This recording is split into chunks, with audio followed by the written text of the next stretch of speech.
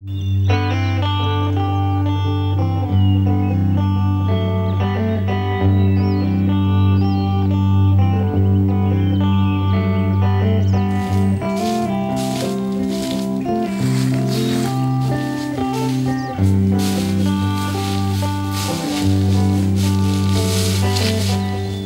is a California live oak.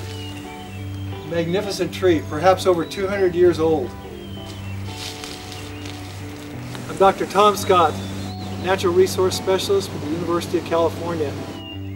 This species is iconic of the wildlands of California, and yet this tree and many others are now challenged and dying.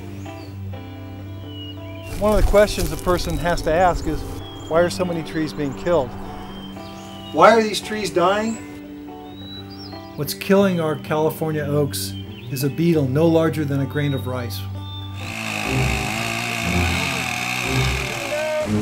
Timber! To save these oaks, we are in a battle against the Goldspotted Oak Borer, also known as GSOP.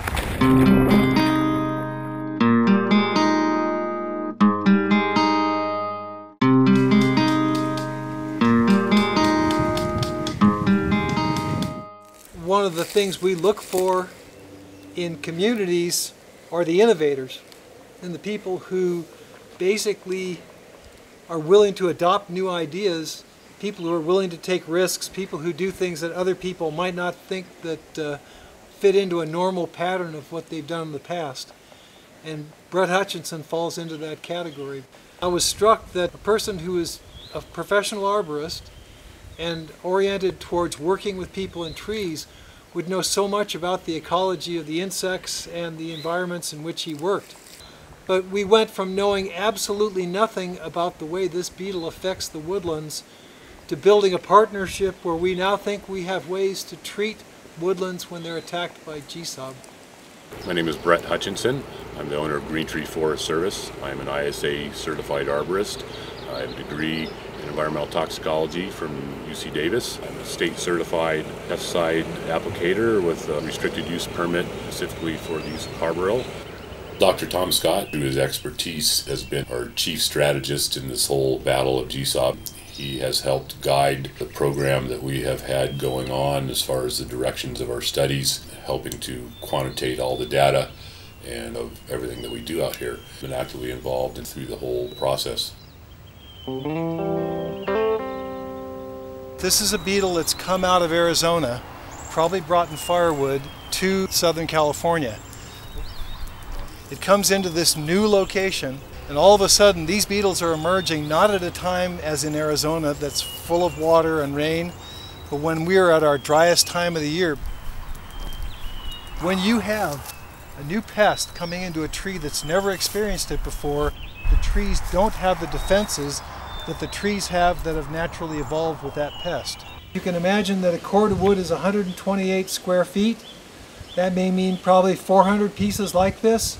If there are 5 beetles in every one of these pieces of wood, and there are 400 of them, then we're talking about 2,000 beetles that could be transported in a cord of wood. Or half a cord stuck in a pickup truck, so 500 beetles emerge in a new place. It could be 120 miles from where we are right now, and this piece of wood could basically transport that group of beetles to a new location. And so by the time the beetle was discovered, it had been dispersed through firewood through most of eastern San Diego County.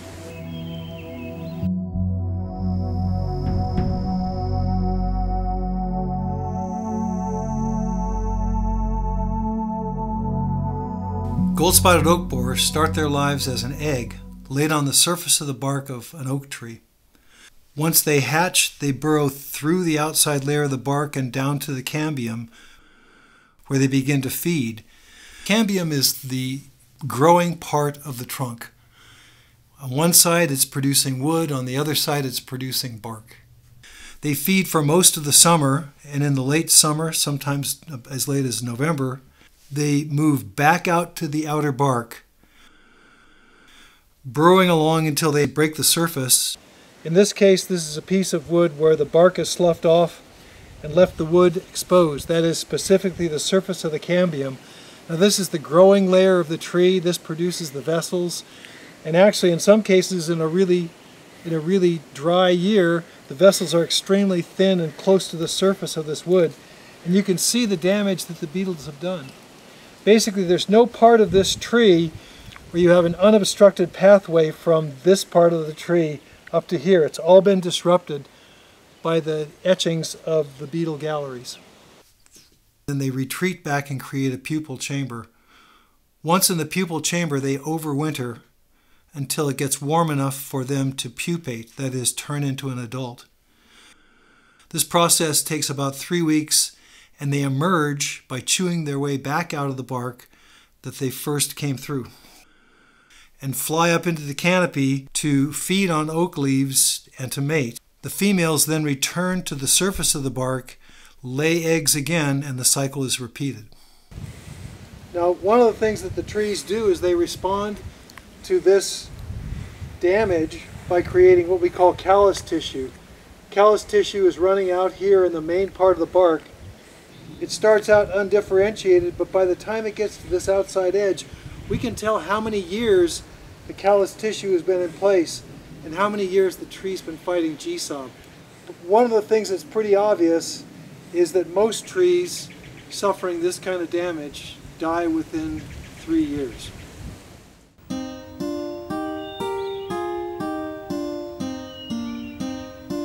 We're trying to intercept this portion of the life cycle to protect the tree against the eggs that are laid later from any other beetles that may have come in from outside your sprayed area. And those eggs, when they hatch, you still have the barrier coat. When they go to try to bore in, then the larvae die. So if you do it correctly, you can have complete protection through all the summer months when this different interaction goes on with the adults coming out and the larvae going back in.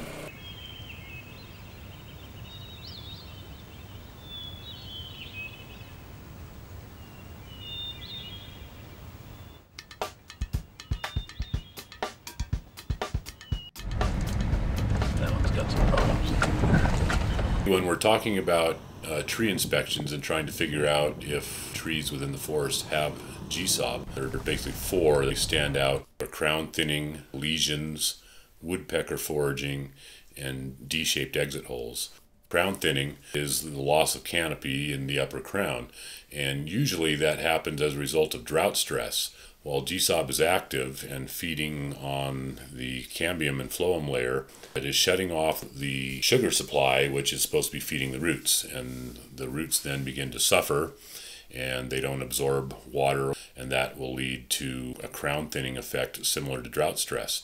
The next one you'd be looking for would be D-shaped exit holes. D-shaped exit holes, if they're found on the trunk, it gives you an indication that that tree has already had an entire life cycle of Goldspotted Oak Borer that has gone through it. The other thing you'll find is the foraging from woodpeckers. That's evident in areas of the bark that have been excavated, if you will, by the woodpeckers, where they are searching for the larvae while they are in the hibernation chambers out near the outer bark. The last symptoms that you look for are lesions, and sometimes these lesions are very small. It looks like a very small wet spot, or a spot where the tree has been oozing and leaking.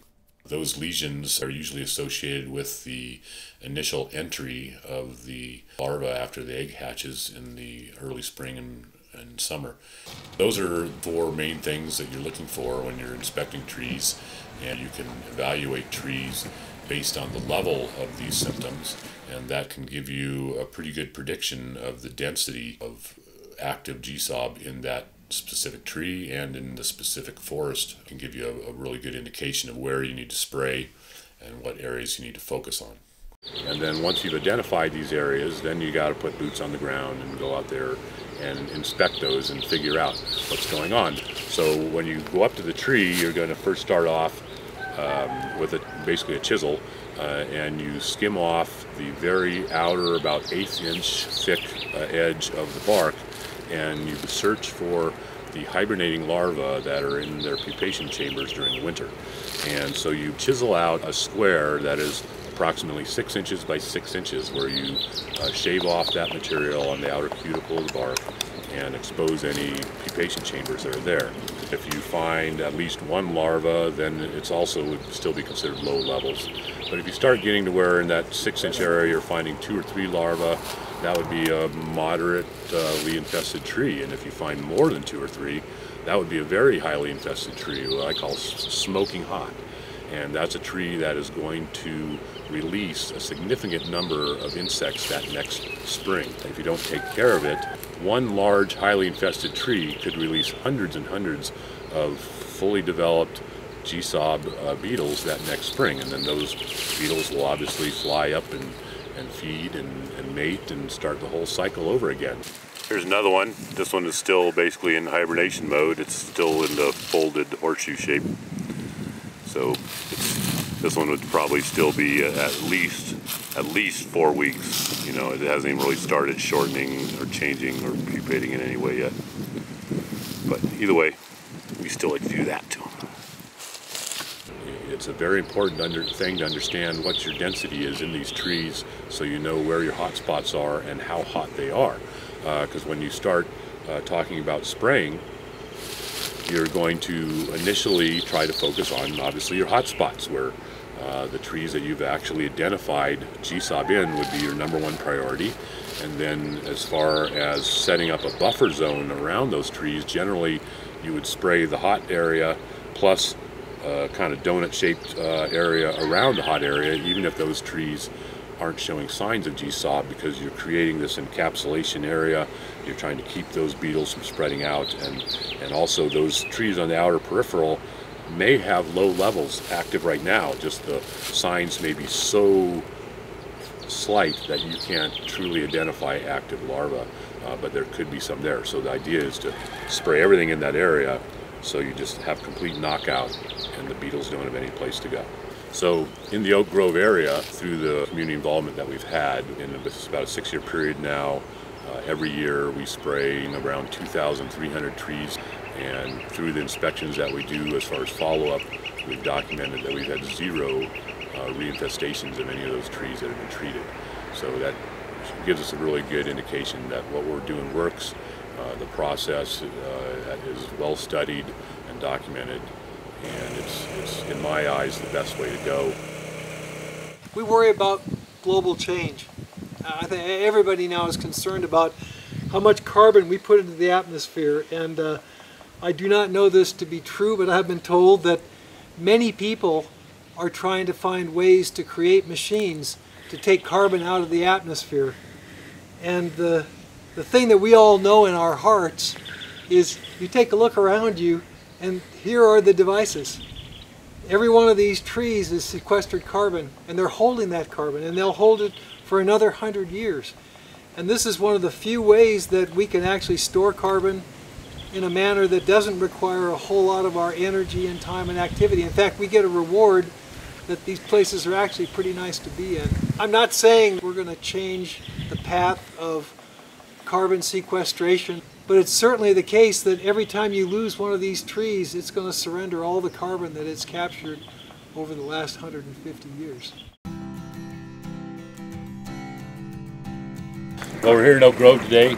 Our spraying season has started, and we're setting up this morning to do some carbaryl spraying on some oak trees. We're just getting mixed up today. This is our typical spraying system. This vehicle is what we call the mothership, because it has a 300-gallon freshwater tank in it as well, which allows us to go out and spray all morning and refill out in the field so we can spray more trees faster.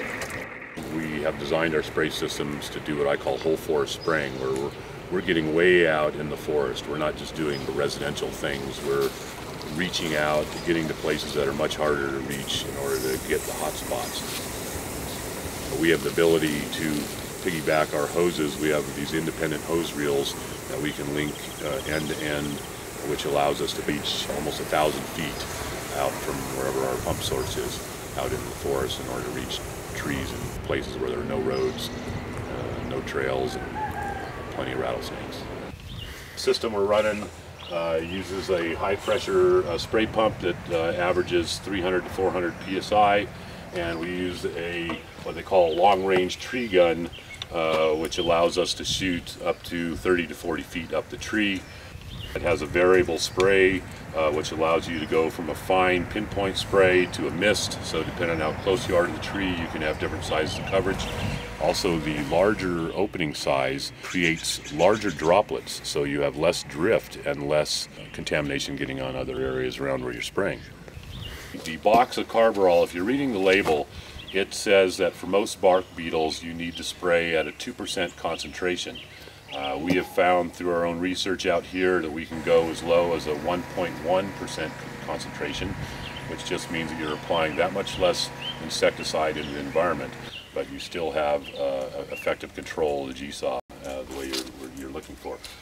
Some other little details that are important is pH. The pH of your mixed water is extremely critical. Ideally, you want your mixed water down around 6.5, slightly on the acidic side. If you get it down on the acidic side, then you're going to be increasing the half-life on the tree immensely. I mean, you'll be reaching out to 5 or 6 months as far as the effective period that the product works on the tree.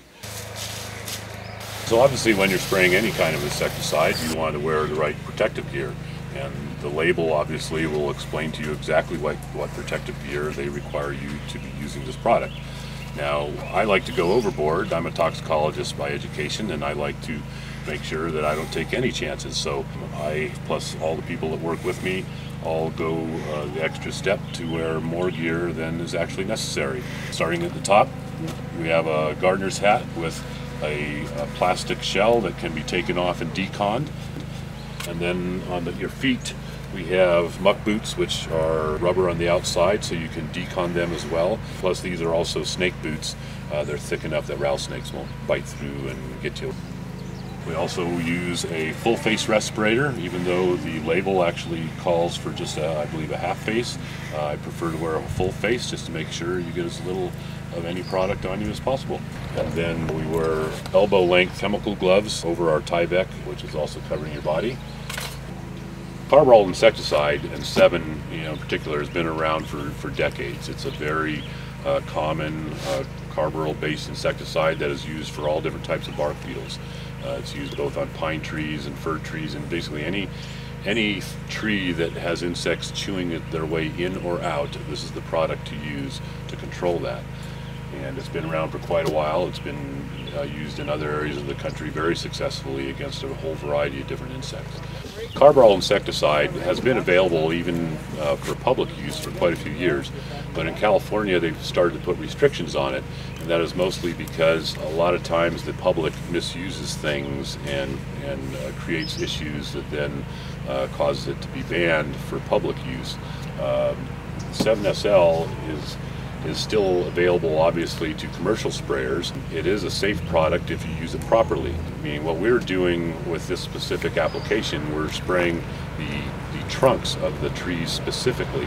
We're not spraying the upper leaves, we're not spraying the catkins, we're not spraying other parts of the trees where other insects, birds, and other life forms would be exposed. 7SL is extremely toxic to bees. And if you were to spray the catkins or other areas where bees could be exposed, bees will take this product right back to their hive, just like pollen, and it can kill the entire hive. So the method that we use for spraying avoids that, because we're spraying only the outer bark of the lower trunk, where bees are not actively harvesting any material. The right thickness to spray on the tree is what we call just to run off, where the material just gets thick enough where it starts cascading down the tree, but you don't want to overspray it where it's going to just run off the tree and soak into the soil and waste product. The idea is to coat the tree and the main trunk of the tree and nothing else. That gives us the ability to have effective treatment on the tree without cross-contaminating other species. And the product itself, when you spray it on the tree, it is rain safe within a matter of hours after drying. So you have the ability to apply it and not worry about it washing off the tree should a rainstorm come a few days later.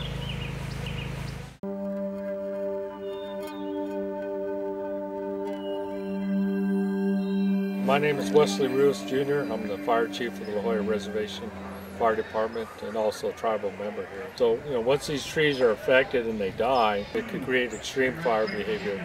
The remote areas where some of this is happening as well, we get lightning in those areas. It'll get in there, so we could have a bigger fire that starts a lot quicker.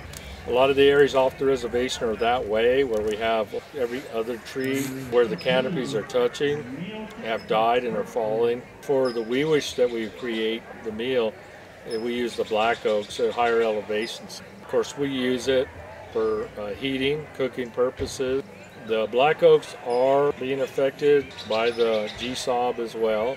It's not just a food source for the people here, but it's also the animals that live on the ground. The ones that pick up the acorns, the woodpeckers especially. Just losing a tree, you lose a lot. So wildlife habitat for birds, roosting areas. It also provides shade. So it does affect more than just the human population here. It affects all those animals that we live with. But when this beetle arrived from Arizona, it began to kill trees. Not just trees, whole woodlands. You take one of these trees, a tree that's 100 years old, when it dies, it's not going to be replaced until you have another 100-year tree come up in its place. That's looking at 40 or 50 years. We have like 5 years of data now for the use of carbaryl for protecting against gold-spotted oak borer infestation. So I would recommend using carbaryl just because we have more data. Yearly application of these contact insecticides is what we've been doing for our high-value oak trees. So we've picked campgrounds and recreation sites where we want to protect these trees for the foreseeable future, and we found really good results with using carbaryl, and we have not seen evidence of further infestation. For the systemic insecticides, more costly, these trees are stressed by drought. If the trees are not healthy enough, or if they have a certain level of infestation, then they're not going to respond well to either of these treatments, but especially to the systemic insecticide treatments. And every 2 years, those new injection sites would have to be chosen. If the wounds are not treated carefully, then you can potentially introduce new pathogens. We did a study to look at the soil invertebrate communities underneath oak trees before and after carbaryl spraying. We didn't find any significant differences in the diversity, abundance, or species richness.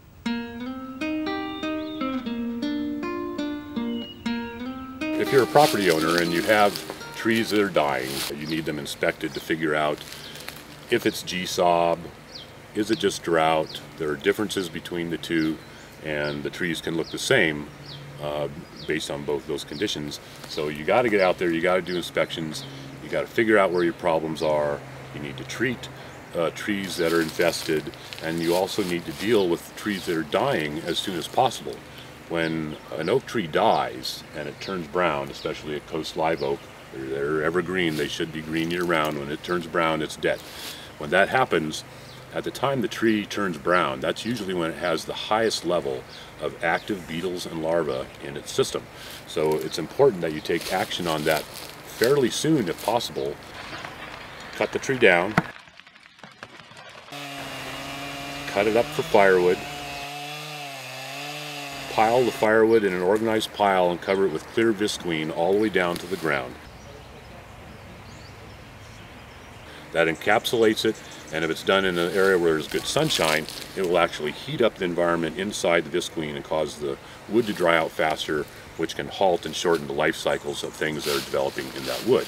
Then also at the same time, if you're cutting this tree down and you have lots of brush, ideally that brush should be either burned, buried, or chipped, or hauled out to a landfill as soon as possible.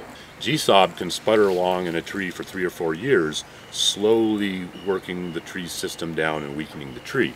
When the tree gets to a weak enough state, then we have another beetle known as the western oak bark beetle that comes in. It generally attacks the top of the tree and the mid bole, and that specific beetle brings along at least one species of fungus with it. Once the beetle activity starts, that fungus clogs the xylem, which is where the tree is trying to move water up. And once that beetle attacks, the tree dies within a matter of weeks. The western bark beetles populations are very high in the tree at that time, and it's very important to process that material to reduce the number of both beetles, the gold-spotted oak borer and western oak bark beetle. That's why control and treatment of trees that have just died is very important. You should do it as soon as possible. You know, a lot of people are always wondering, well, isn't there anything in Mother Nature that can help control this beetle? And there actually are numerous different carnivorous insects of different types that do have a minor effect on GSOB and other beetles' activity. In this area, we have the green metallic beetle. The beetle and its larva are very active and hunts down other insects and eats them. Then we also have the red netwing beetle, which is also a carnivorous beetle whose larva is also carnivorous. We have a parasitic wasp. It's a very small little wasp, and in the winter and early spring, when the larvae of the GSOB are out in their pupation chamber, this wasp actually has the ability to scour the outer bark and find a minute little air opening that the GSOB larva makes before it sets up to hibernate. That wasp will find that opening and stick in this ovipositor and basically lay an egg in there, and that egg hatches, and the wasp's larva then feeds on the GSOB larva, and you get a carnivorous wasp that comes out instead of a GSOB. These insects are always in our environment, they're just at lower levels. Their populations just aren't sustainable in a way that would have a major impact on a major infestation of GSOB or any other beetle. Whether you have 100 trees or just one tree in your backyard, if that one tree is infested, it's going to become an amplifying tree, and those beetles will spread to your neighbor's trees. So in the Oak Grove area, we had an excellent community response as far as getting other people in the community to allow us on their property and do inspections and figure out where the problems were. Since then, we've had continued involvement of the community, and it has been very successful as far as controlling GSOB.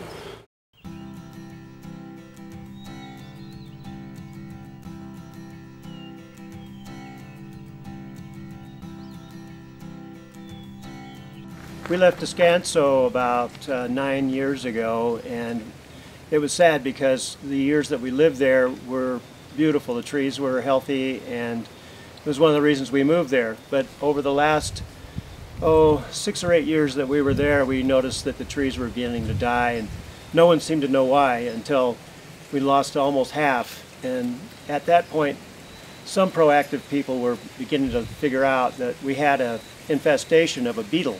And when we saw the infestation moving in this direction, we knew by then that there were ways to treat the trees, and we immediately got on the program, and we haven't lost a tree on these 10 acres since we moved here 9 years ago. When we heard about the program and signed up, we realized that if our neighbors didn't sign up for spraying, that our trees could be threatened because of their inaction. And the way that we got people together is through Facebook mainly, and telling our neighbors about a meeting. We had a neighborhood meeting here. There were probably 40 people or so there, and Bret and Dr. Scott were there, and they explained how it worked. They answered everybody's questions, and so each person was able to make a decision. And for the most part, everyone was on board. There were a few people that weren't sure about the affordability, but the affordability of it shouldn't really be too much of an issue because it's actually the least expensive way to protect your trees. Here are the keys to fighting GSOB: early detection and ongoing monitoring, community-wide action with timely and consistent barrier spraying. If you're an applicator, use the correct techniques demonstrated in this video. If you're a landowner or manager, make sure your applicator is using the correct techniques. Otherwise, you're wasting time, money, and you'll be losing trees. Thousands of trees continue to die every year. So let's help each other save our native California oak trees.